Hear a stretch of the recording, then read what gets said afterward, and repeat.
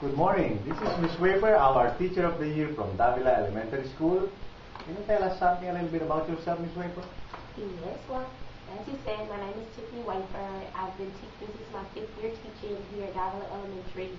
My first 3 years, I taught a K-1 split, which was rather challenging.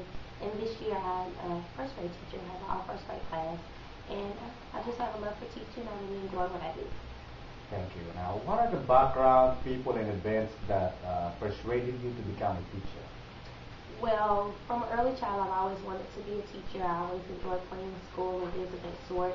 And there were also teachers along the way that influenced me, that helped me to decide that, what, I think teaching really is for me. I just observed their interaction with their students, and, I just, from watching them, I thought that, I think teaching is really for me. And so after high school, I pursued a degree of education, and here I am now. Okay, that's cool. Now, what do you consider to be the major issues in public education right now? There's so many. I would have to start off with the dropout rate, parental involvement, I would say underqualified teachers, but most of all, I would have to say the parental involvement, because I think with the lack of parental involvement, everything else kind of falls under that. When a parent's not involved, and a parent doesn't, a parent doesn't show that interest in your child's education, then that's when they start to drop out, or that's when their attendance starts to become low, or that's when their grades begin to fail. So I think that if we can kind of get that parent involvement going, that a lot of the issues that do occur in public education would probably wouldn't be as bad as they are now. What is your personal philosophy about teaching? Well, my philosophy is pretty simple. I just believe that all kids, all students should receive a quality education and an equal education.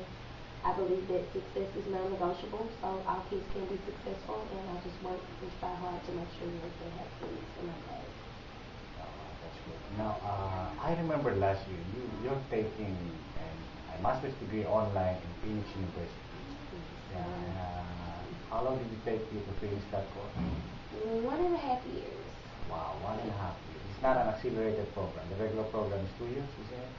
No, I think it's about, I'm not really sure, but it was 1.5 years for me. Yeah, can you tell us something about your struggles, the advantages of online education and face-to-face teaching in a university? Well, I actually prefer the online.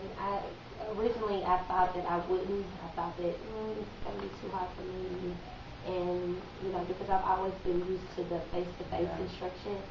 But as I went through the program, I really enjoyed it, and I got used to just the time convenience, and it's just something to get used to, but it was beneficial. If I could do it all over again, I would definitely do it the same way online. Just have to be disciplined. Another one, making priorities. Yeah. Yes. Some of our classmates are also taking an accelerated course online. Well, thank you very much, Ms. Wafer, for your time. Thank you. Thank you very much.